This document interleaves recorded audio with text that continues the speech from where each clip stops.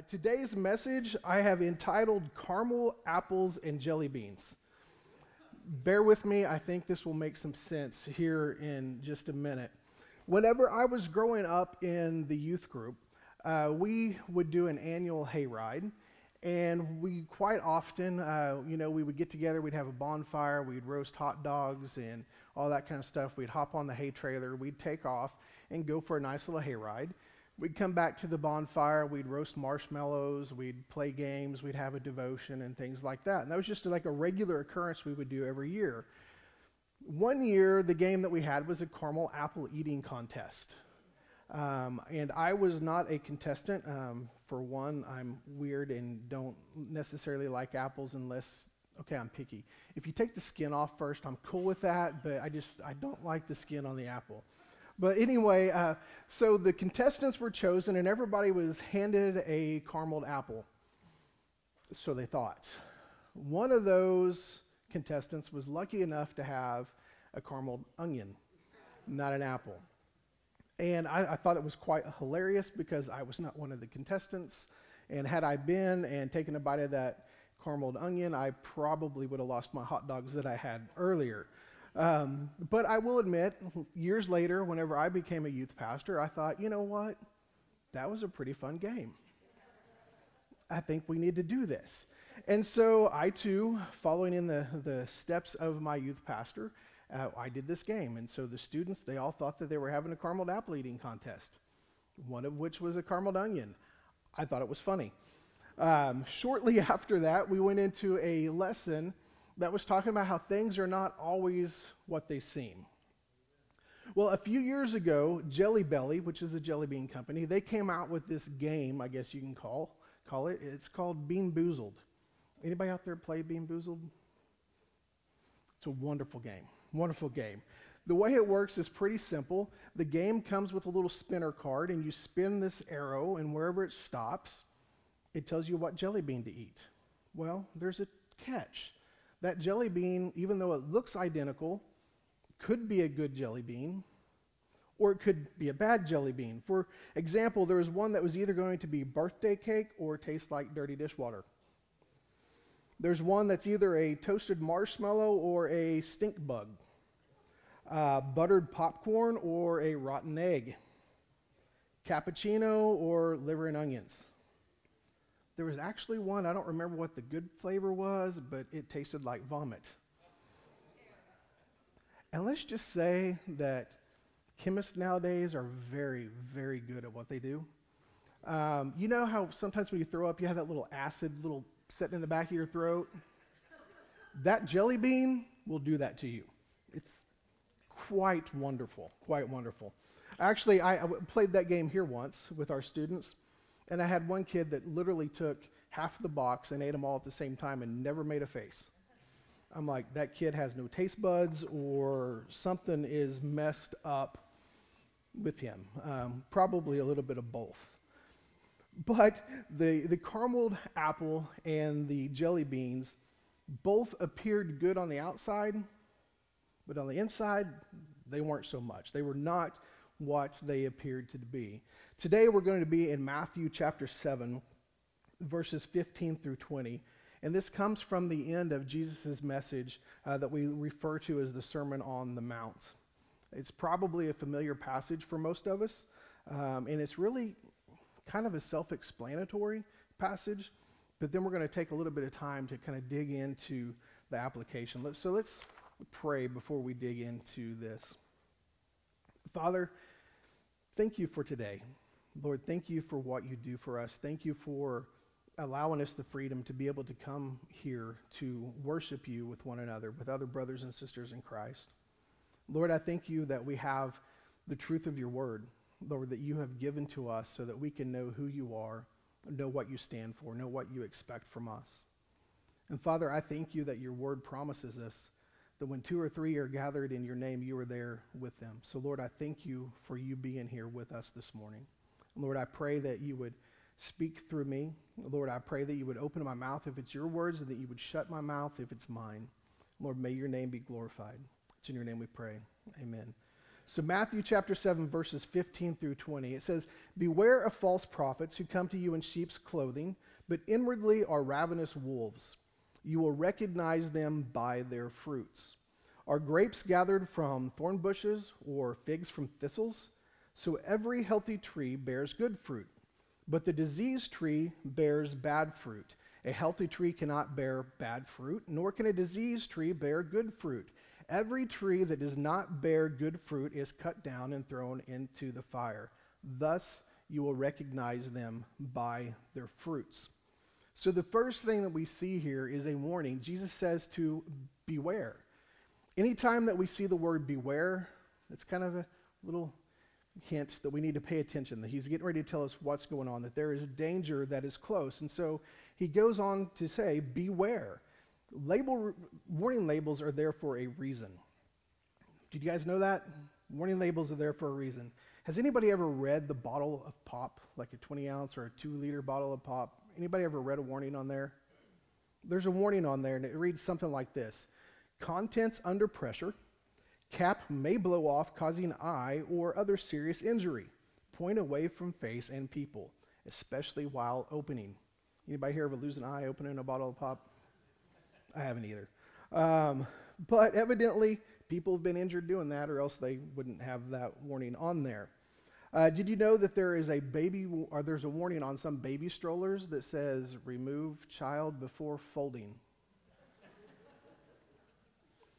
I just want to know what dumb parent tried to, I don't know. Anyway, or how about some of your coffee cups that says, "Warning, contents may be hot"? You remember a few years ago when McDonald's got sued because somebody ordered a hot coffee. They gave them a hot coffee and they put it in their lap and then it spilled and burned them, and they sued and they won. So therefore you have warning, hot coffee on your coffee cup. I would think that you would know it was hot. Of course, nowadays lots of people drinking iced coffee, but if you order a hot coffee, you should know it's going to be hot. Years ago, supposedly, there was a warning on snapper push mowers. It said, "Warning, do not pick up and use as hedge trimmers." Somebody probably lost some fingers trying that one. So the warnings are there. They sound dumb, but they're there for a reason. They are there to protect us, right? So Jesus is warning the listeners. He says, beware, warning, there's danger. You need to be aware of this. And he doesn't leave them hanging very long. He tells them what to be aware of. He says there's false prophets. And so who were these false prophets? Well, theologians say that there's 3 possibilities. It was either Jewish opponents or Christian opponents, or most likely, it was really not a specific group of false prophets. It was just a simple warning saying that, hey, false prophets are going to come. You need to be aware of this. The specific who doesn't really matter. What matters is that last one. False prophets are going to come, and we need to be aware of them. Jesus says that they come in sheep's clothing. Their outward appearance is harmless. They look the part. They might even act the part. On the surface, they can be very, very convincing. But he goes on to say, but they are wolves. How many of you are dog people? Dog lovers? How many of you are crazy cat lovers? There's a few crazy cat lovers in here. Okay. I'm sorry, cats are evil. Just saying. I still love you with the love of Christ, but I don't agree with your animal choice. But dogs are cute and cuddly, all right? And so you think of a wolf. Well, a wolf is of a dog kind, and so from appearance, they're cute and cuddly. Anybody ever seen a wolf? I think they're cute and cuddly, all right?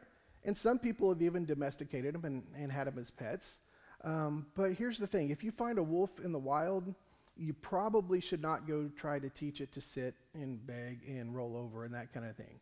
It's probably going to try to rip your face off, okay? They look harmless on the outside, but they're dangerous. Think back to the carameled onion and the jelly beans. They look good, but they're not. So if they look the part and they act the part, how do we tell the difference between true prophets and false prophets? And Jesus says you give them a test. You examine their fruits. All right, whenever I was in school, one of my least favorite things to do was take exams. Okay, any crazy people who like to take tests? We have one in here. Blade, why am I not surprised that you like taking tests? I do not like taking tests. And really, I'm not a very good test taker. But truthfully, I could sit through class and I could bluff my way through the conversation, through the discussion. I could appear to know what we're talking about until we took the test. And then that would show my knowledge, or most often the lack thereof my knowledge of the subject. But there was one class that I had in school that I really liked this class, actually. It was chemistry. It was my senior year in my chemistry class. My counselors probably need their head examined for allowing me to take chemistry, but I loved that class. You know, we would always do some sort of test. And towards the end of the year, our chemistry teacher, he gave us this series of tests that he had called unknowns. But before I go there, I'll tell you something about chemistry class I did one time. I know it's not very smart, but we're talking about me. I took hydrochloric acid because I was curious and stuck it on one of my fingertips because I wanted to see what it would do. Did you know that your fingers will smoke? Luckily, I washed it off and did no damage, and the teacher still does not know I did that unless for some reason he goes back and listens to this message today, then he'll say, well, I'm not surprised, it was Tyson. But anyway, it was the end of the school year, and so we were having our series of tests that were called unknowns. The way the unknowns would work is our teacher would give us a test tube, and in this test tube was a chemical. We didn't know what this chemical was. And so we had to run a bunch of different tests on this chemical to determine what it was. One of my favorite tests was a flame test, and because different chemicals would put off different colors of flames, and believe it or not, I actually did pretty good on those tests. Actually, in chemistry, for me, this is pretty good, okay? I pulled off a pretty high B in chemistry. That's good for me, okay? Usually, most of my classes were C's. I had a very, very wrong mentality in school, and that was if I did not try and I got C's and C was average, I'm okay with average. Until I got later on in where I was taking college classes for ministry and I had to actually pay to take my classes, I was not okay with average anymore. To tell you the truth, I ended up with a 3.75 GPA from OBU after like 60 or 70 hours worth of classes. And the only reason why I did not have a 4.0 was because of Greek. It's not a very easy class. That phrase, it's all Greek to me, no longer funny when you take Greek.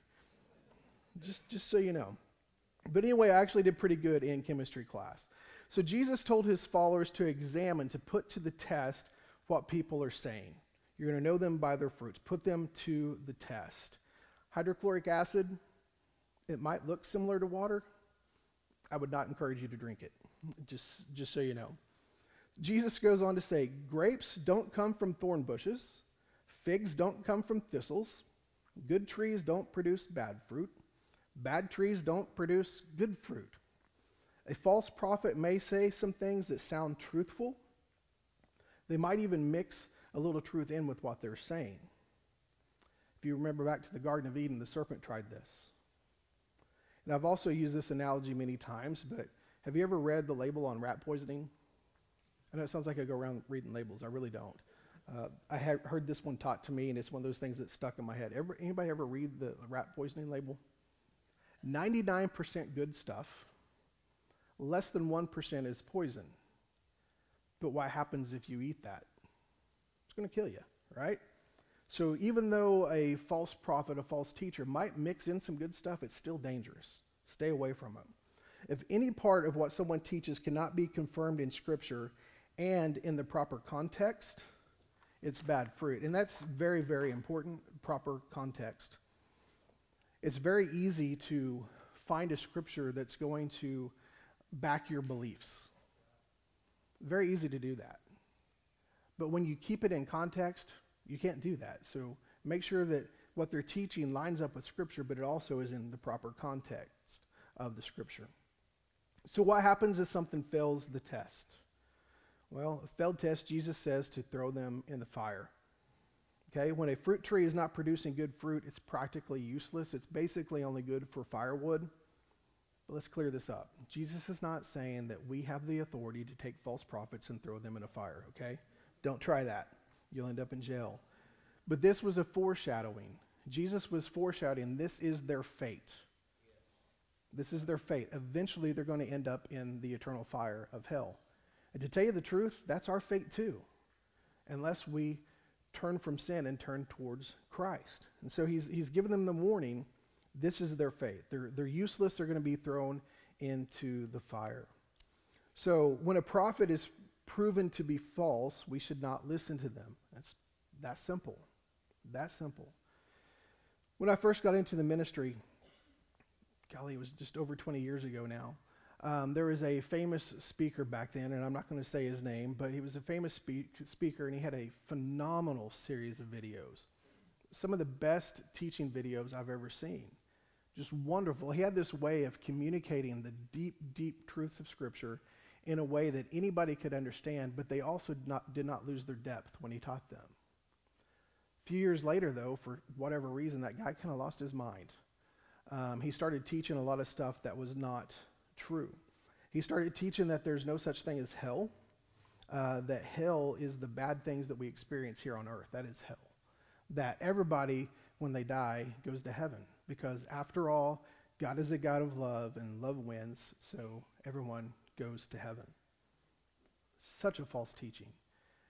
Whenever I first came on staff here, they were actually using those videos here with the youth group.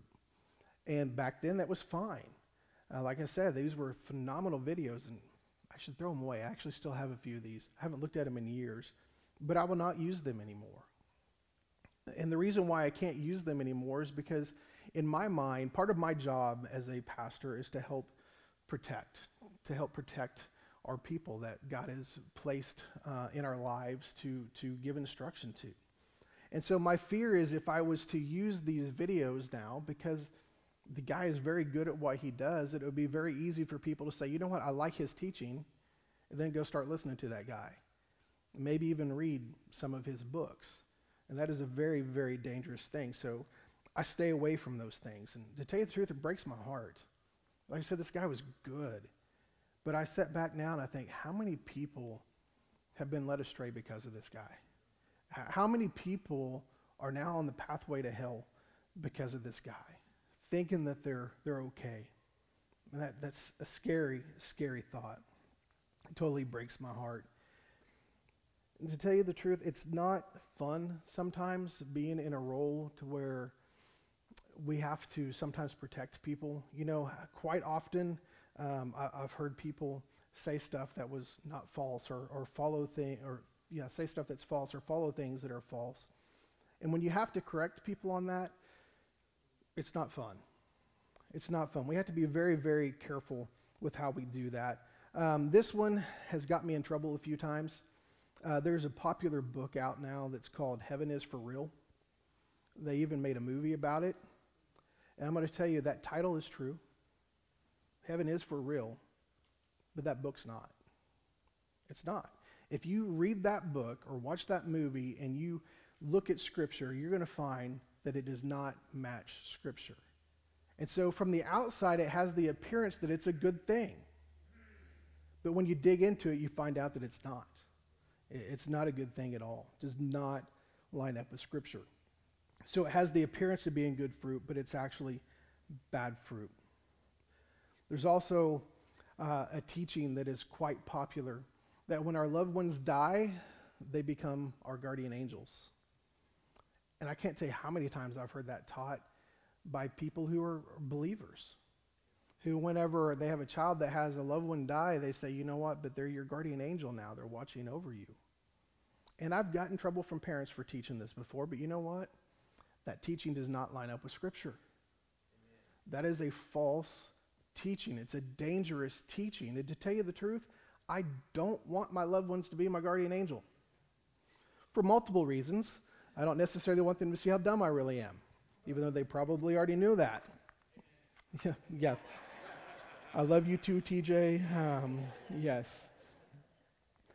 But here's the truth. If you really study that, you will find out that if a person became an angel, that would actually be a demotion, not a promotion. It's actually a step backwards whenever you read Scripture. So people teach that. It's not true. It's a false teaching. It's a dangerous teaching. Please don't teach that. And if any of that, what I just said, made you mad, I'm sorry. But at the same time, I'm not sorry because it's the truth.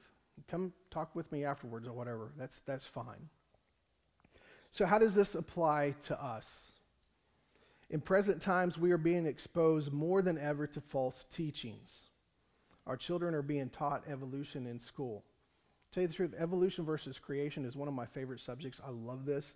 I got into it whenever I first came on staff here because I had one of my students say, hey, where do dinosaurs fit in the Bible? And I'm like, you know what? I should know this, but I don't. And so I started researching that. Did you know that the Bible talks about dinosaurs? Yeah, it does. Dinosaurs are mentioned in the Bible, but it does not call them dinosaurs because that word was not invented yet. Okay? You see Leviathan, you see Behemoth, you see, there was another one. Anyway, they're mentioned in there. And this is just free. This is not in my notes. It just popped in my head. If you read the King James translation, you will actually see that the Bible talks about unicorns. Unicorns are real, but they're not horses with a little horn on their head. When you go back to the Latin, it's unicornus and binicornus. And so you have the one-horned or the two-horned unicorn, but those are rhinoceroses. So, kids, I'm sorry, I just ruined your stuff there. Your next party, when you want to have a unicorn for your party, it's going to be a little bit bigger than you thought it was. Just saying. But there's a lot of false teaching out there. Years ago, not years ago, just a couple of years ago, TJ and I both were members of a social media group called Youth Pastors Only. And the premise of this group was that it was a bunch of youth pastors from all over the world that would just encourage one another, pour into one another. And that's a great thing. But we were continually seeing so much false teaching on there. This guy a while ago that I told you that's lost his mind and said there's no such thing as hell, there was a bunch of people just always promoting him, saying how good he was and how much they loved him and how much they're teaching this to their students and all this other kind of stuff. And there was stuff on there that was worse than that, and you weren't allowed to correct them. If you tried to correct them, you'd end up getting banned from that site. So we both just ended up leaving it. But that breaks my heart because how many people are out there who are Christians who are teaching false information to people? It breaks my heart. So I know for us, it might be easy to somewhat want to dismiss this message and say it doesn't apply to me. I know what the Bible says. But truthfully, like I said, I've been in the ministry just over 20 years now. Do you know how many people in the last 20 years who claim to be believers have shared with me their beliefs that do not match up with Scripture? I know believers who claim that homosexuality is not a sin. Abortion is not a sin. Sex outside of marriage is not a sin.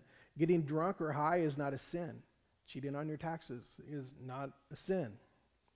They believe these things because they have been taught these things from people claiming to be pastors or teachers or theologians. I have friends who say that homosexuality is not a sin, and they'll give you scripture to back it up. Again, context. Very important, context. Because they have to take it out of context to do that. They have to twist the scripture to make it say that. Because let me tell you, it does not say that. Okay, it says the exact opposite of that. I've read articles from Christian authors that were written in a way to excuse their sins by twisting scripture. Just so you know, if you use scripture in a way that's out of context to make your sin okay, that in and of itself is a sin. Years ago, and I know this will be hard to believe because I don't like being in front of people. I've said that before. This is not my comfort zone. But years ago, before I was actually in the ministry, actually when I was first starting out in the ministry too, so it started before I was in the ministry, then continued a little bit. Some friends and I, we had a skit group, and we would travel around to different churches and we would do skits. And one of the skits that we did was called the Red Balloon Skit. And the premise of this skit was pretty easy. You would have one person walk out on stage and they'd have a red balloon in their hand and they'd be like, oh, this is a pretty red balloon. I love my red balloon. It's a beautiful red balloon. It's my favorite red balloon I've ever had. And they're playing with the red balloon. Somebody else walks out on stage and they're like, man, that is just an amazing green balloon. They're like, what do you mean? This balloon is red. Well, you can think it's red if you want to, but the truth is, I went to college, and my professors, when I took philosophy class or whatever, they taught me that whatever I think is what's real, so I think that's green, so that's a green balloon. And it goes on through a couple of different things like that, different people coming out calling it different colors. And each time in between, the person would be like, it's a red balloon. And then the way that skit would end is the person would look at their balloon, they'd say, you know what, the funny thing about truth is, it's true whether you believe it or not. And that was just kind of the idea of the whole skit. Scripture is true whether you believe it or not. Amen. No matter how much you twist it to make it say something else, it does not make it true. The truth is what Scripture says in its proper context. In Matthew 24, in verse 11, Jesus says, many false prophets will arise and lead many astray. And he continues on in verse 24, it says, for false Christ and false prophets will arise and perform great signs and wonders, so as to lead astray, if possible, even the elect. Some false teachers are more obvious than others. Some of you will remember this more than me. There was a guy named Jim Jones several years ago. Through his teachings, he had 900 plus followers who all committed mass suicide together. Just a few years ago, I say a few years ago, I think it was back in the 90s, there was a man named Marshall Applewhite. He was the leader of a cult called the Heaven's Gate. 30 plus people committed mass suicide under his teachings. And you know what his teaching was? Hey, there's this comet coming, it's the Hale-Bopp comet, and behind this comet in the tail, you can't see it, but there's a UFO. And this UFO, if we kill ourselves, we will be taken up into this UFO and taken to heaven. At least 30 people believed him. They killed themselves in order to do that. Those are obvious. At least I hope those are obvious to us. But some are not so obvious. You know, there's a lot of churches that teach, and this could get me in trouble, I don't care. It's the truth. There's a lot of churches that teach something that is called, that we often refer to as the prosperity gospel. And this teaches that financial blessings and physical well-being are always God's will. It's always God's will. This means that if you're a believer and you're not rich, it's because you're not doing something right. You don't have enough faith. There was a famous pastor just a few weeks ago. He's from Tulsa, and I'm not going to tell you his name. But he was from Tulsa, and he posted this video on social media. And he says, do you believe in the poverty gospel or the prosperity gospel? I'm going to stop right there for a second. There's one gospel. That's the gospel of Jesus Christ. There's not a poverty gospel. There's not a prosperity gospel. There is the gospel. That's it. Should have stopped right there. But he goes on to say, when you think about money, it should mean more purpose. God wants you to live a blessed life. More money does not mean you are more blessed. Less money does not mean you are less blessed. Matter of fact, no amount of money determines your blessing or lack thereof, okay? We're blessed when we're believers because we have the Holy Spirit with us. Amen. But God does expect you and me, whether rich or poor, to use what we have to honor Him. Amen. Period. Use what we have to honor Him. This one actually kind of made me mad years ago. I had a customer whenever I worked at Radio Shack. He came in, and at this time my grandmother was really sick, and she was in the hospital, and I was expecting a phone call from my mom to give me an update. And so I was with this customer, and my cell phone rang, and I saw it was my mom, and so I knew it was going to be an update. And so I asked the gentleman, I said, you know, I'm sorry. I said, my grandmother, she's really sick. She's in the hospital. I'm expecting this phone call for an update. Can I just step away and take this call for a minute? He said, absolutely, go ahead. So I take the call, and I get off the phone, and the first thing he says to me is, you know what? If you have enough faith, she'll live.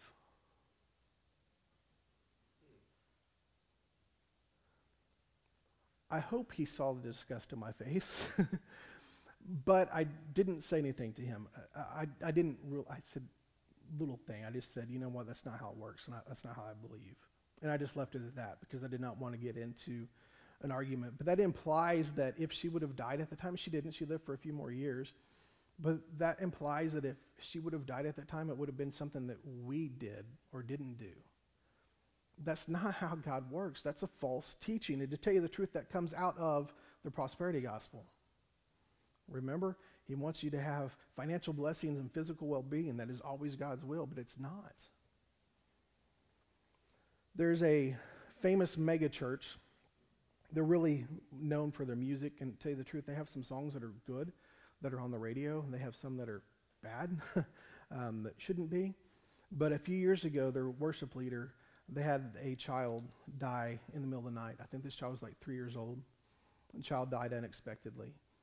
And so this church, this worship pastor, they had a 3-day worship service, 3 straight days, begging God to bring her back from the dead. Now let's be clear. We know that in Scripture God has done that. He did that with Lazarus. God is still in the miracle business. God still does miracles. But what their belief there, that was tied back to the prosperity gospel.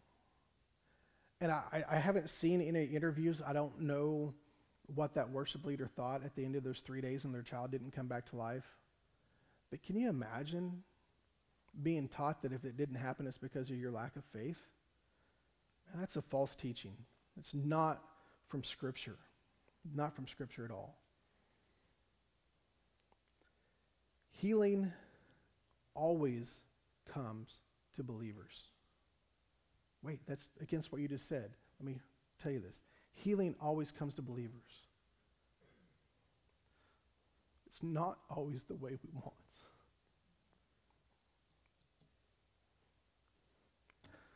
Didn't think I was going to get joked up, but when we are a believer, if God chose to heal us here physically on earth, eventually we're still going to die one day. But when we are in his presence, we are 100% healed.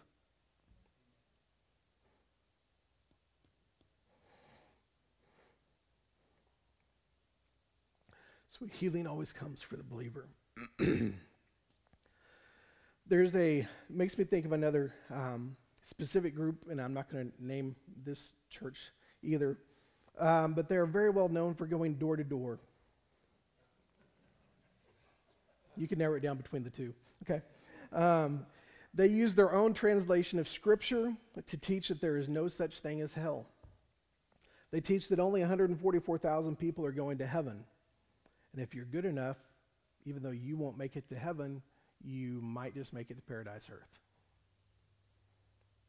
That's totally taking Scripture out of context, and it only lines up if you use their translation of Scripture, which, by the way, I have a copy in my office, just because I'm weird like that. But that is such a false teaching. And I used to work with 3 people from this belief. And so I asked one of them one time, I'm like, okay, so you're not one of the 144,000. They said, no, we know we're not. Those have already been determined. I'm like, all right. So your hopes are to get to paradise earth if you're good enough. Yes. What happens if you're not good enough? Well, we're annihilated. What do you mean by that? We just simply don't exist anymore. I said, so you no hell, no nothing, just simply cease existing? They said, yeah. And I said, I want this religion because I can go live however I want to live. I can do anything I want to do in life. No consequences, because when I die, I just simply cease existing. So that's not what the Bible teaches. That is not true. And you know, it might sound like that's kind of a unique teaching, but it's not. There's another teaching that comes from that another denomination that teaches that, or another religion, I guess you can say, that teaches that.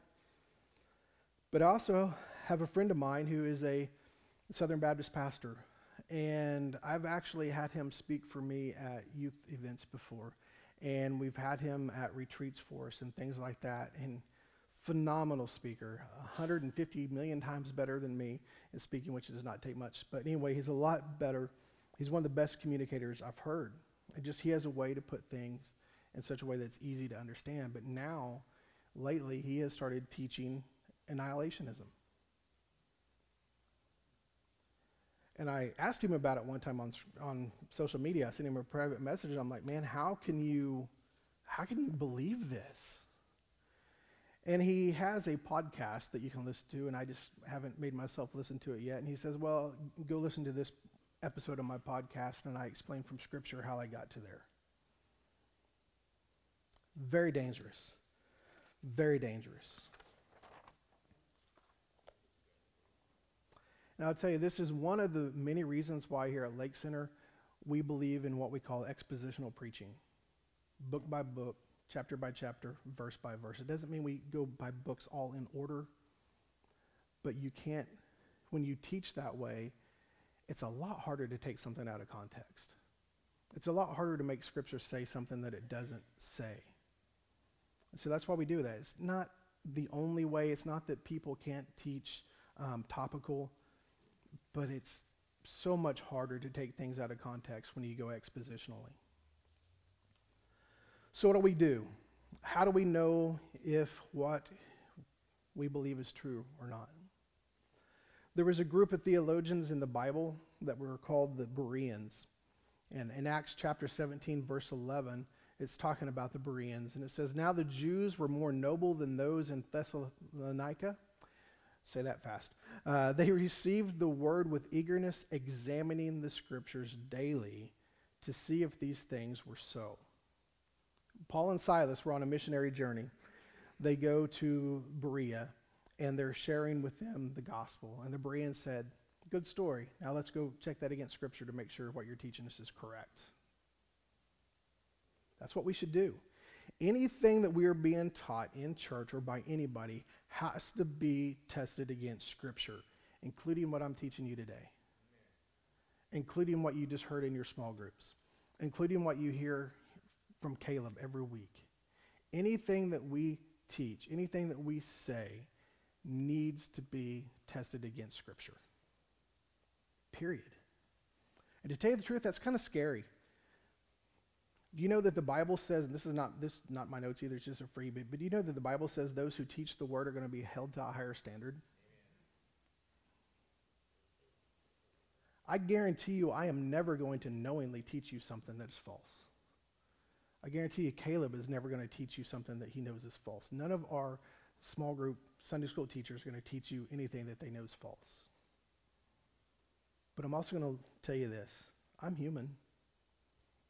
I've made mistakes before. There's been times where I believed something that I thought was true from Scripture, where whenever I studied later on and found out it wasn't true, or maybe had somebody come to me in love and say, hey, you said this the other day, but here's why it's false, and took me back to Scripture and context and showed me what was false. I'll tell you what, I'm glad that I have friends like that. But you know what happens, or what should happen when that happens in our life, whenever we realize that something that we're believing is not lining up with Scripture, or somebody shows us that what we believe was not lining up with Scripture? You know what should happen? We should change what we believe. It's that simple. See, there's people out there that will just ignore that Scripture passage, or they're going to twist it. But whenever we realize that maybe there's something that we've believed that wasn't lining up with Scripture, we have to change what we believe to match up with Scripture. No matter how difficult it might be, no matter what it does for your entire belief system, you have to change to match up with Scripture. I've used this analogy several times. The Secret Service is the branch of the government who really is responsible for the counterfeit stuff. You know how they know the difference between counterfeit money and real money? They study the real deal. They study the real deal. There's way too many fakes out there to be studying, so they study the real deal. And then whenever they see a fake, they know it's a fake because they know the real deal. They know the real money so well that they know it's obvious that's fake. It does not match up with this. As believers, we have to study the Word of God. We have to. That's how we're going to know the difference between a true and a false teaching, a true and a false prophet. Does it line up with Scripture? And if you're not sure, the answer's in Scripture. It has to line up with Scripture. And you know what? It's not just the pastor's job to teach you these things.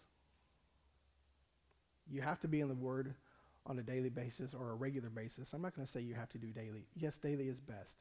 But on a regular basis, at least 5 times a week, on a regular basis, spend time in the Word of God. It's your own responsibility too. If you have questions about it, then yes, you come to somebody else. You come to a Sunday school teacher, to a pastor, to an elder, to a deacon.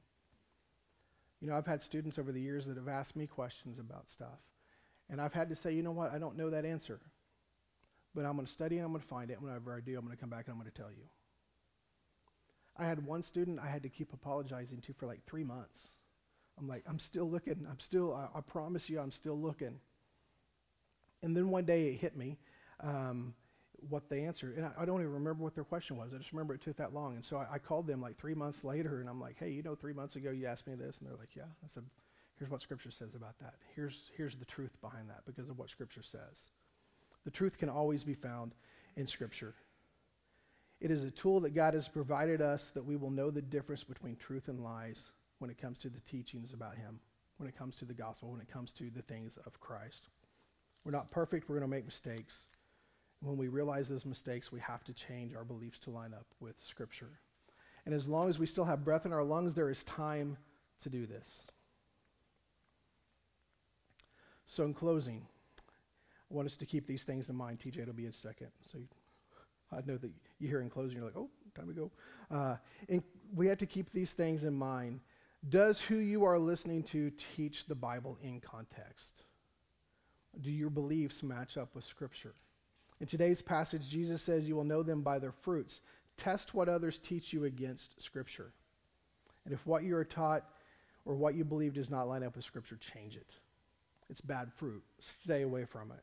But if it does line up with Scripture, that's good fruit. Hold on to that. Hold on to that. Sometimes we have to do a self-test. How is your fruit? The Bible says in 2 Corinthians 5:17, when you are in Christ, you are a new creation. The old has died and the new has come. A new creation is going to display the fruits of the Spirit. In Galatians 5:22 through 23 says, but the fruit of the Spirit is love, joy, peace, patience, kindness, goodness, faithfulness, gentleness, and self-control. Does your life reflect these fruits? If not, you have to ask yourself a question, why not? Is it because you've simply lost your focus? Maybe you've started thinking about other things, or you've taken your focus off of Christ? Or is it because maybe you don't have the Holy Spirit because you don't have a relationship with Christ? You have not repented of your sins. You have not turned from your sins and turned towards God. If you don't have the Holy Spirit, you're not going to display these fruits. Yes, it's possible to have an appearance of these fruits, but you're not going to have these true fruits if you don't have the Holy Spirit in you. If you have lost focus, today is the time you can make that right. Even right now as I'm talking, just in your heart, you can just say, God, I've lost my focus. Help me to turn my focus back to you. Lord, I know that the answers are in you. Lord, I know you're where I need to get my answers from. Lord, I know your word is what teaches the truth. Lord, help me to get my focus back. You can do that right where you sit, right in your heart. If it's because you don't have the Holy Spirit, if it's because you have not turned from your sins and turned towards Christ, I would love to have a conversation with you about that. TJ would love to have a conversation with you about that. Our deacons and elders, your Sunday school teachers would love to have a conversation with you about that and tell you how you can have that security, how you can know that you have this relationship with Christ. So if you want to know more about this, come see me after the service. Come grab one of our deacons and elders after the service. If you don't feel comfortable doing that, I understand. It's hard sometimes for you to want to talk to us like that. I understand. So I'm going to give you another option, okay? Give you a couple more options. In your bulletin, there's a little tear-off thing on there. And so you can just simply mark on there, put your name, put a contact phone number, or however you would prefer us to contact you and say, hey, I want to know more about salvation, or I want to know more about whatever that you have questions about. Fill that out, put that in the offering plate and we'll get in contact with you. And we'll schedule a time to sit down with you and to have these conversations with you. If you're like me and you like technology, most of the chairs now, all the chairs that have the pockets on the back of them, you see 3 different stickers there now. And so if you know what those QR codes are, use one. One of them says information, one of them says prayer, and one of them says visitor. The one that says information, if you have questions, do that one. Fill out that form electronically on your phone. It's going to send us an email and let us know that you want to communicate with us. You want to have a conversation with us. So please do that. Let's pray, and then we're going to sing. Father, I thank you for the truth of your word. I thank you for being a God who loves us so much that you give us the truth of your word so that we can know when something is true, when something's false. Lord, the truth is you love us. The truth is you sent your son to die in our place so that we would not go to hell, that you have sent him to pay that price so that when we turn from our sins and turn towards him, we can have eternity in heaven with you. Lord, that's the truth of your word. Lord, the truth of your word is that you love us that much. So, Lord, I thank you. So, Lord, help us to hold on to this truth and help us to proclaim this truth to others. It's in your holy name we pray. Amen.